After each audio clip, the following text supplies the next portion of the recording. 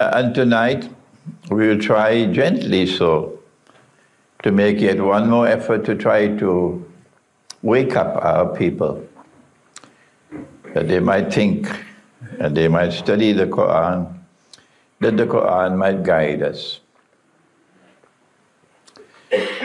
We want to begin our topic not with Russia and not with Turkey, although these are the two most important actors of all, and not with China, no, but with Iran. And when we want to show the link between Turkey and Iran, we are forced to recognize that this one is Sunni and that one is Shia. And what are the implications of the Sunni-Shia divide for Akhir Zaman, and in particular for the Great War? That is not an easy subject at all. It requires thought. And we have to go to the Quran, which we'll do inshallah tonight. How do we define a Sunni? Here is my definition. A Sunni is one who recognizes Abu Bakr as-Siddiq radiyallahu ta'ala anhu as the rightful successor of Nabi Muhammad alayhi salatu wasalam, is the head of state, of the Khilafah state which was established in Arabia.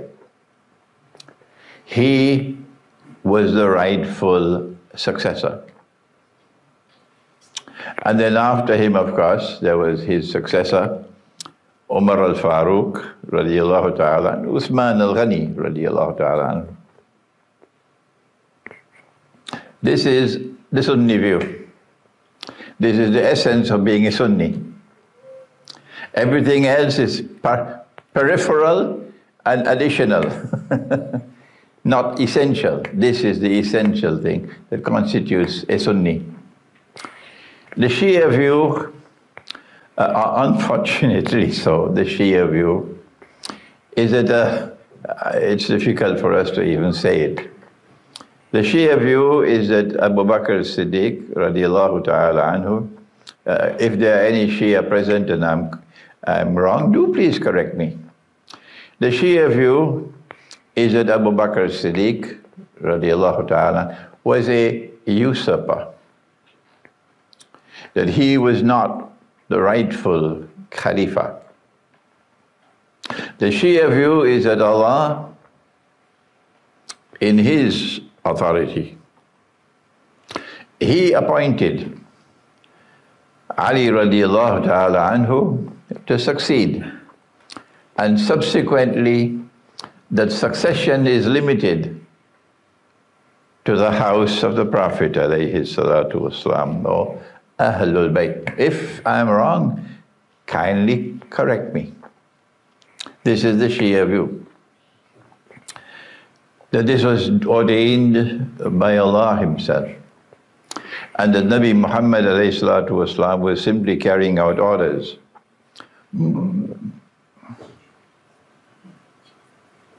This is a great divide, a great divide. We are not going to look into the merits of the case tonight. What does the Quran say on the subject? Otherwise, we're not going to finish the lecture tonight. No. But the Quran does not support the Shia view. It is not. In the question and answer session, yes, you can if you want to utilize part of your time on that subject, I don't mind. So our view is that when Imam al-Mahdi comes, and he is one of the major actors of Akhir Zaman, when Imam al-Mahdi comes, then he will settle this issue. That when Imam al-Mahdi comes, there will be no Muslim, none, who would not recognize Abu Bakr as-Siddiq radiallahu ta'ala anhu as the rightful successor. And so when Imam al-Mahdi comes, this is something surprising. This is something surprising, and our brothers, the Shia brothers, are probably going to be stunned. That as soon as the Imam comes, the Shia faith is finished. There's no more Shia. So once the Imam arrives. And when there are no more Shia, you don't need the term Sunni anymore. So both Sunni and Shia will both disappear. Because once everybody accepts that Abu Bakr as-Siddiq radiallahu ta'ala anhu was the rightful successor, then there's no need for the term Sunni anymore. Those, of course, who have feathered the term Sunni with all kinds of other meanings, they are irrelevant to this subject. And at that time, therefore, Sunni and Shia will disappear, we'll all be Muslims, and we'll all join forces and fight behind the Imam as one united community. But the Imam will not come until Allah sends him. Although I am reliably informed that the CIA and the Israeli Mossad are very hard at work preparing an Imam, and they would send him maybe by parachute, and those who are, and they only eat the biryani and go home and sleep, they will accept them Israeli Mossad's Imam. I say, yes, this is the Imam. But we know that when the Imam comes, the first thing that the Imam is going to do is goodbye to Saudi Arabia. Goodbye to bad rubbish.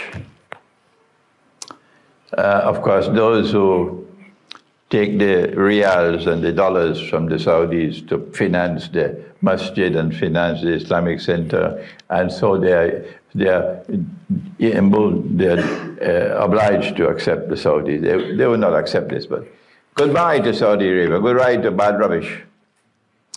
And when the Imam comes, we know that the Khilafah state established by Nabi Muhammad alayhi salatu wasalam, that Khilafah state will be restored in Arabia.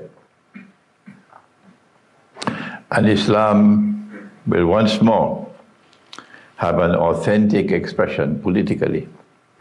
This is there in a hadith of Nabi Muhammad alayhi salatu wasalam, when he prophesied that after his death, the first stage of the history of the Ummah would be Khilafah ala minhaj al-Nabuwah. And then he said the last stage, in between of course you have so many different stages, but the last stage would be a return to Khilafah ala minhaj al-Nabuwah. And this will come with Imam al-Mahdi. My learned brothers in the Hizb al-Tahrir, and they are learned brothers, yes, mashallah.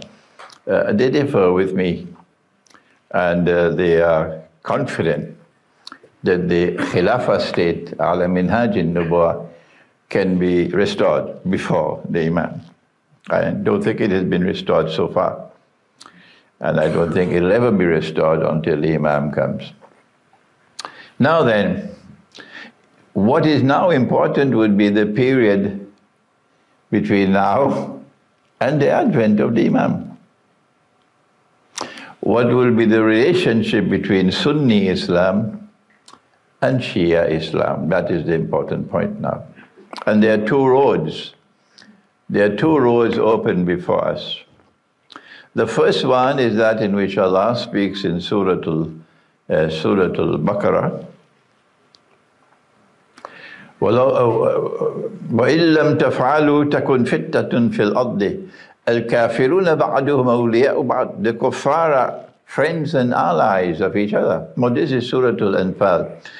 the kuffar, the disbelievers, are friends and allies of each other.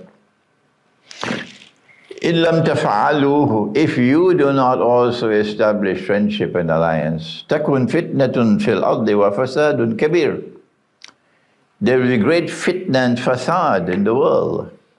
Chaos, anarchy, corruption, destruction. Of course, alliance will be with this ummah and people who are outside of this ummah. But the first place to establish the alliance is within the house of Islam. And we recognize the Shia to be Muslims. Oh yes, we do. But we differ with them on this theory of the imamate. And so the first road which is open to us between now and the Great War is to establish friendship and alliance between the Sunni world and the Shia world, so that we can face a common enemy. That also will ensure the survival of Pakistan. The other road is that in which you do the very best that you can possibly do to try to provoke Sunni-Shia civil war. And if that were to ever occur, the major beneficiary would be the State of Israel. No one will differ with me on that. And so those who are beating the drums of war with Shia Islam are people who are playing into the hands of Dajjal. And what is the role of Saudi Arabia in this? It is very plain and clear. The war which has been going on in Yemen for 5 years now, innocent Yemen, was meant to provoke Sunni-Shia civil war. That's the excuse for the war in Yemen. And the threats of attacking Iran are meant to try to provoke Sunni-Shia civil war. This is the immediate threat. And of course, you're all aware of that. What I need to remind you of, however, is that the Saudis have an agenda. They want Sunni-Shia war, so that as soon as that Sunni-Shia war were to begin in the house of Islam, they would then assume leadership of the Sunni world. And all Sunnis will have to close your ranks now behind the leadership of Saudi Arabia. But there is a competitor for leadership of the Sunni world. And who is it? Answer? Turkey, yes, Turkey. And historically now, we have to look at the Ottoman Empire. That all through the history of the Ottoman Empire, without any cease at all, they constantly waged war on the Shia world in Iran. Sunni-Shia warfare continued all through the years. The Ottomans were established for two purposes. Number one was to wage war on Shia Islam, and number two was to wage war on the Orthodox Christian world. If there are those who differ with me, you can do so in the question and answer period, inshallah. And now, after the Ottomans had succeeded in hundreds of years of warfare, in planting the seeds of Sunni-Shia hatred and animosity for each other,